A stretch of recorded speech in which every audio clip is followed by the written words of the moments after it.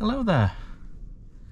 I've just arrived for an overnight stop at the Ford Arms pub just above Holmfirth in Yorkshire. It's just on the A635 and this is just a short video to show you what the facilities are like here. I say facilities, it's a pub stopover, so it's the usual thing. You use the facilities of the pub, spend a few pounds in there, and the landlord kindly lets you park up for free. So I called him last night and sound very friendly. So first impressions, I'm just driving past the front of the pub, which is reputed to be about 200 years old. It looks very nice. I'm at the top of the car park, which looks nice and flat, although there are some sloping areas lower down, far enough away from the road, which appears to be quiet anyway. So this is just a few minutes. I'll try and grab a few more clips from around the place and show you the inside a little bit later. But first I'm off for a bit of a walk, and that'll be a different video. So I'll catch you in a little while.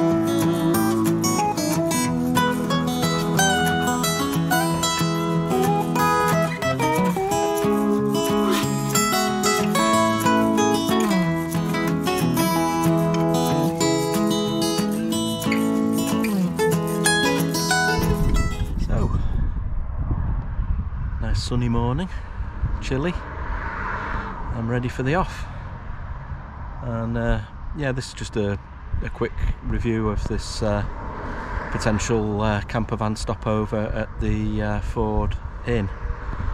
Had a really nice night. Had a good chat with the business partners who own the place, Daz and Simon. And yeah, they let me have a look around and take some pictures. It was a very quiet Wednesday night. I think during the week they seem to do more trade at lunchtime, so they've been trying to build it up for the last 2 years, so right over the COVID period, which has obviously been quite difficult, but yeah, great beer, great food. Had a lovely beef stew with dumplings and yeah, roast vegetables. It was lovely, and yeah, loads of walking in the area. I walked down to Digley and Brownhill Reservoirs yesterday, and this morning I'm just heading down to Dovestones, which is just down the road, and walking up to Dovestone Rocks hopefully. I'll bring you those on separate videos, but the most welcoming hosts actively encourage people to stay over, so if you're in the area, why not give them a ring? It's really well situated. There is a little bit of road noise, but it's not excessive. I had a comfortable night's sleep. Your walking distance just down to Holmfirth if you want to look around that lovely village. All in all, a really great place. So yeah, why not give it a try? Catch you very soon on another video. Cheers, folks.